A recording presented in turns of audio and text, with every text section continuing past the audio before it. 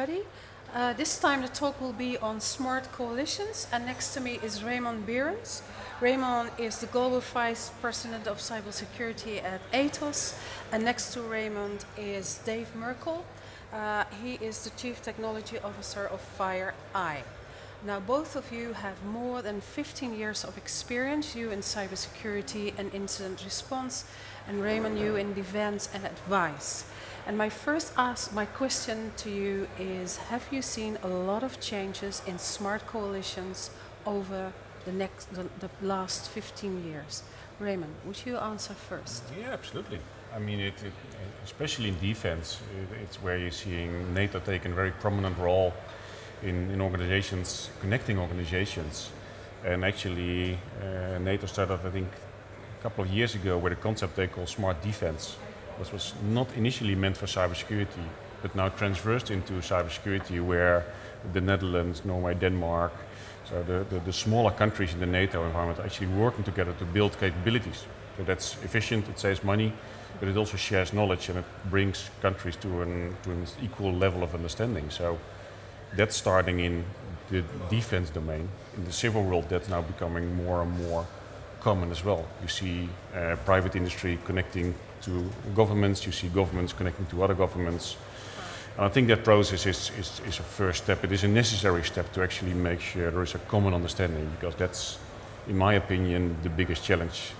If I just look at cybersecurity, I mean, there is not a definition, an agreed definition of what cybersecurity really is.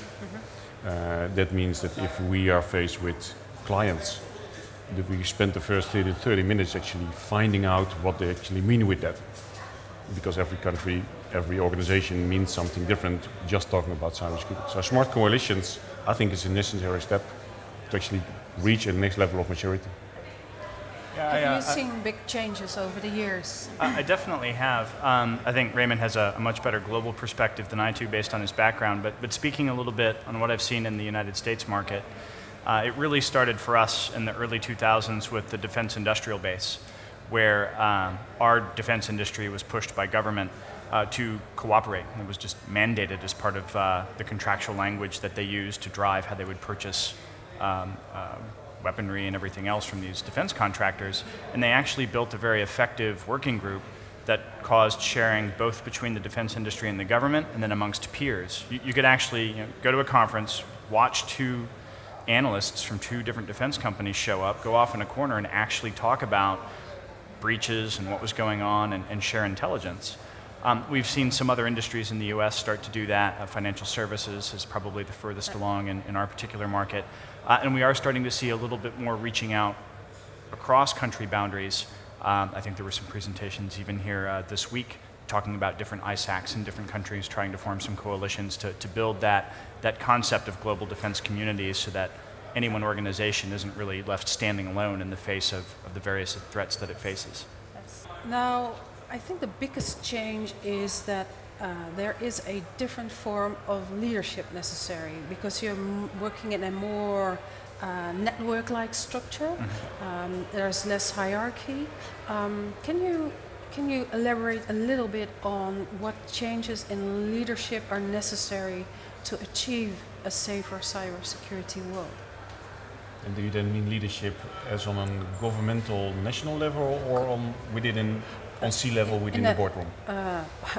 Both. I mean, in the government, so in the public sector, but also in the private sector.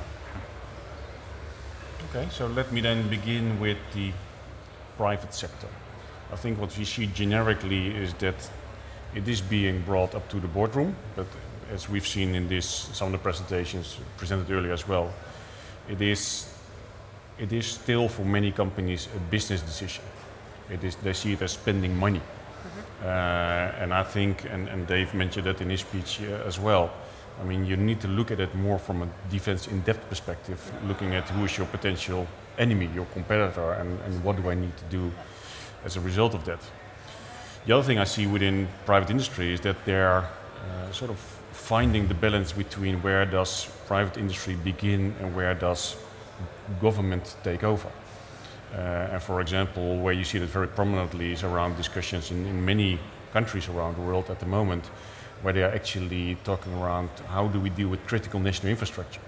And you see a big discussion currently ongoing between do we need to type appoint to organizations as being a critical national infrastructure organization, for example a bank, or do we say no, within the bank there is a critical process which needs security and government involvement, but if they suffer the DDoS, well it's their website, it's not a government thing to support that. That balance is being found, and I think that requires leadership on both ends, but also from governments saying, well, this is the line, this is where I support, and this is where it just becomes criminal offense, and I can step in, but I'm not your additional layer of security. Yeah. So not only knowledge and commitment, but also clear roles and responsibilities. Yeah. Do you see any missing links in leadership that could bring us forward? I'll address it from a slightly different angle. And I'm going to tie it back to your initial question on smart coalitions. Yep. When I think about effective leadership, particularly when you're trying to form security defense communities, I have run into organizations that might sit there and say, why doesn't somebody do something? And my response to them is to look at them directly and say, well, I don't know, why don't you do something? Sometimes an effective way to increase your security posture and to have a better view in what's happening in the threat environment is to go find your peers yourself. If there's not some industry working group, why don't you form a local working group with like-minded individuals? Why don't you reach out and contact those folks and build some trust-based relationships? Mm-hmm. You can't direct that a group forms, but you can go out and try to build some personal connections that ultimately can become the nucleus for a broader set of people beginning to get together to help each other on a slightly broader scale. Okay. So while I absolutely agree with everything Raymond's talking about in terms of opportunities at a larger scale, I think a lot of groups could potentially, or a lot of companies may hobble themselves waiting for that to happen when they could be taking some direct action on their own. Smaller scale, but still effective. Yeah. And proactive is what I hear. Absolutely. Absolutely. Chris? We've now been talking about defense capabilities, and I can imagine that people are willing to collaborate on that, but how about offense? In your presentation yesterday, this great metaphor that you've seen on a very old airplane, you said, well, nobody thought then that this could be used for war. Now in cyber, many countries, including in the West, are now building up cyber capability for offense capabilities. What kind of developments do you see in that area? It's a good question. Are you not allowed to say anything on that? No, I think what we see generically is that this, and this is a fair legal point to start, is where does offense, defense, and what you now hear proactive defense start and end. And what you see a lot, and that's how we try to initiate that kind of discussions, is if you would go into a store and you would take out a suit which has those blue ink things on it, and you go back home and you try to take it off and it spoils the suit because you didn't do it. Is that then something which is wrong from the manufacturer point of view or from the store point of view? Well, everybody would say no. So if you would attack me on cyber and I would give you something back which would destroy your computer, is it then offense or is this proactive defense? So that's a very fair discussion you have.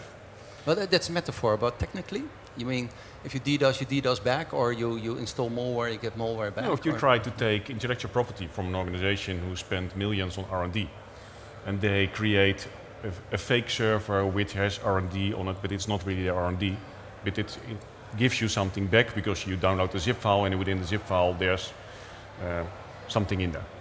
I mean, that's technically not even very difficult.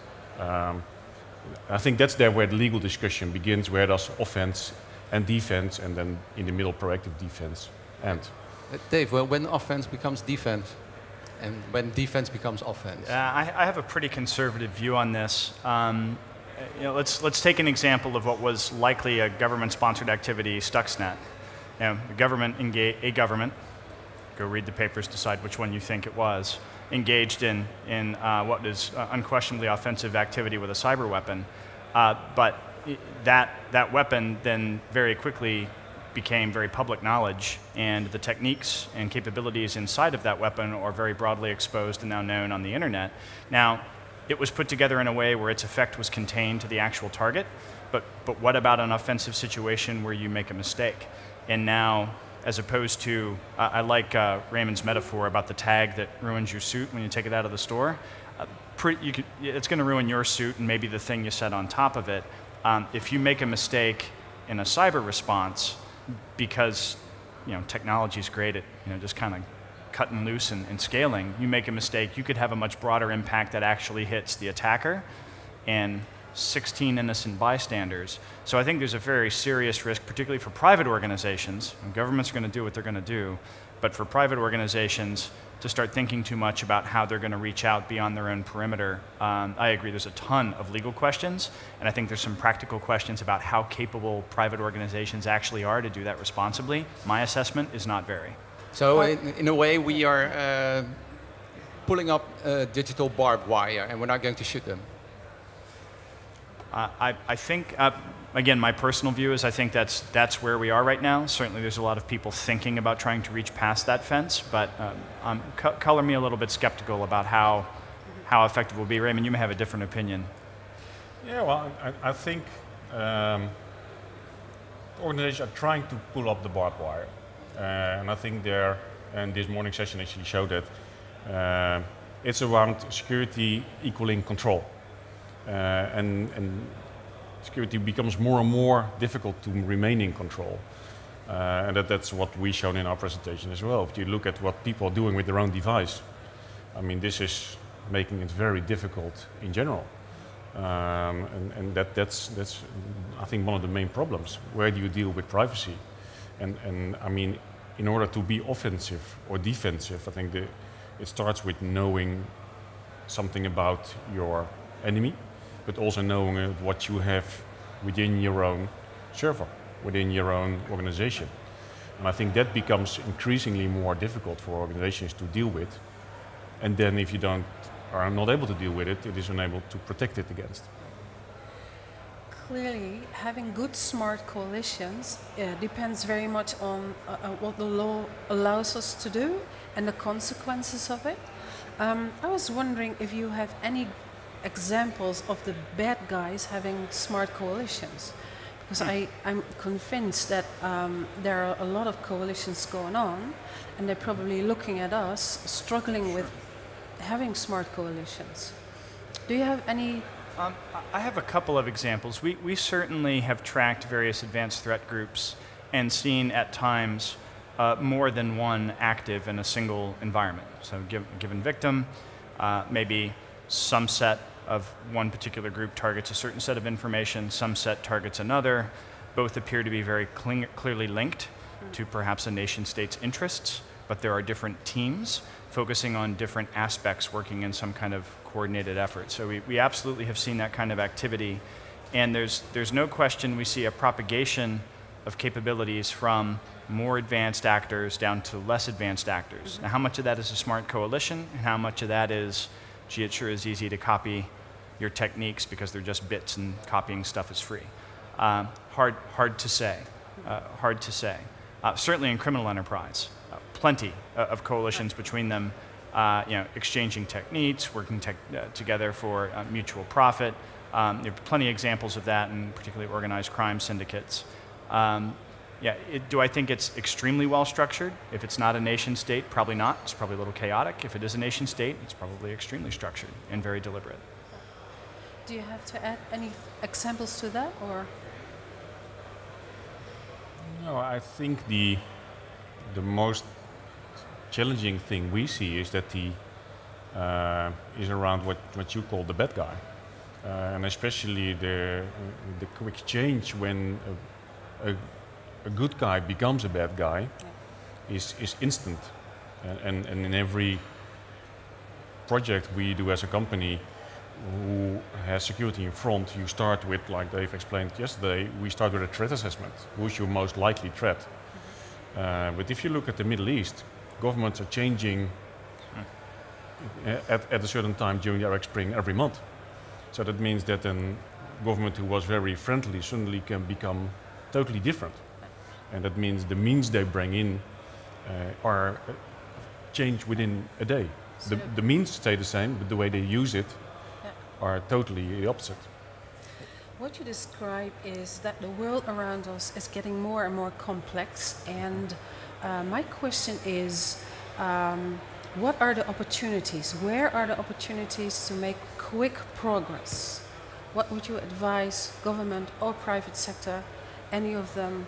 What would be the priorities within the context of smart coalitions? Want me to start? I'll start. Okay. If I'm talking to private organizations, I start first with the practical, and the practical is just accepting the new normal, the fact that it is a more complicated environment. Organizations will be attacked. Unlike the late 90s, it's not some kid in his mom's basement. It's a professional organization. Somebody's getting paid. They do want to steal what you're currently doing for their own personal benefit or the benefit of some large organization or nation state. And getting that understanding to move up through the organization, up to and including the CEO and the board, I think is really important. An interesting statistic, if you look at the average tenure of a CISO, at least in the US market, it's between 16 and 18 months. Why is that? It's because the first time there's a problem or a perceived issue, the CISO is getting fired. Well, when that happens in an organization, maybe that's deserved, or maybe that organization doesn't understand the problem yet because they're taking a CISO that just managed a very difficult problem like a breach, getting rid of them when what they built up was tremendous expertise and tremendous knowledge, trying to fight this threat and learn that it's the new normal and come up with strategies that are effective in dealing with it. So I'd start first with that practical advice, and then I would move out and say, while I do think there are maybe some interesting larger scope things government and industry as a whole should do, and Raymond probably has some good thoughts on that, sitting and waiting for that is probably not the right answer. You need to get involved, even if it's at a small scale, in order to protect yourself and your organization's interests. But I hear you say that the boardroom support, knowledge and support from the boardroom is where it all starts. I think that's where it needs to get to. And there are some things out there helping that could help CISOs really drive that message home. There's major stories in US papers about companies where in the face of a breach, everyone from the CISO to the CEO is fired, and some board members may actually be ejected from the organization. It's a relevant topic today. Go start the conversation and start some education. Make it personal. That's what I hear. I think that's very effective. Raymond. The first thing which comes to mind for me is it's a paradigm shift, and one of the key things in that thinking is that it starts with borderless thinking. As long as countries, governments, but also private industry keeps thinking within the boundaries they think they are, then it will never happen. And if you see the debates currently going on within the United Nations, within OVSE, you can actually compare them to, for example, a discussion on global warming. It is such a difficult, as long as you have CO2 trade emissions, it is not a trade, it is a global problem. And in the presentation we compared it with a flu virus. It doesn't look at the border, it travels across borders, and cyber is pretty much the same. So as long as we start dealing with our own regulations, our own restrictions, our own special privacies for a nation, it will never work. So Raymond, where do you draw the borders in knowledge sharing? You just mentioned good guys can turn bad, but there's a lot of bad guys turning good, you know, especially in pen testing, hackers who feel remorse, want to do something good. Well, if you're a government, you can't hire somebody with a criminal record, but these guys have a lot of skills, a lot of knowledge. How do you tap into that knowledge? Perhaps you can hire them, but you can use their software. What kinds of means do you have to tap into the smart coalitions of, well, the gray side, let's say that? I wouldn't say every government stays away from hiring the bad guy, by the way, or the criminal guy. I think there are some which you can find in some regions around the world where they do the opposite. I think it is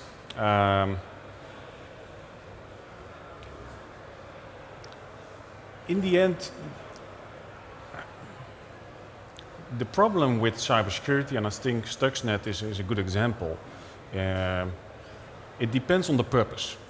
And the criminal taking away IP, selling that on the black market.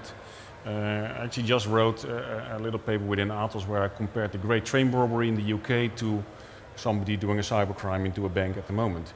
If you look at how the police is looking at bank robberies, the problem is not preventing the bank robber getting into the vault, into the safe, because he will get in. The problem is he will get something out, and then he will start spending it. The majority of bank robbers is found by their driving an expensive car, buying a second home, which is uncommon. So I think that's where we need to look into for cybersecurity as well. If we see an organization being basically ransomed because they've taken something out, you need to sell it, you need to get money in. So that part works. If you then go into the more destructive elements like Stuxnet, and you can still debate whether cyber is destructive or only delaying, because that's an ongoing debate. But even there, the amount of money being spent on developing that is huge. There are not many nations even who are capable of having the right people, having enough funds to actually do that. So for us, we're saying, well, if you look into that part, the destructive part, there are not too many around. The biggest danger, and that's pretty similar to what we've seen in the Cold War, is not a country building the bomb, no, it's a country buying the bomb. Right. And that's, I think, the biggest fear. It's not Stuxnet, it's somebody from a criminal organization buying Stuxnet or part of Stuxnet and reusing that for a criminal purpose, and then it becomes worrying. Okay, Raymond and Dave, I'd like to thank you for this very interesting talk. It is very clear that we're all on a journey and we haven't arrived yet, but thank you for making clear where the capabilities are and the possibilities to work on a safer cyber world. Thank you very much. Thank you for having us. My pleasure. Thanks for having us. Okay, thanks, Okay, guys. thanks.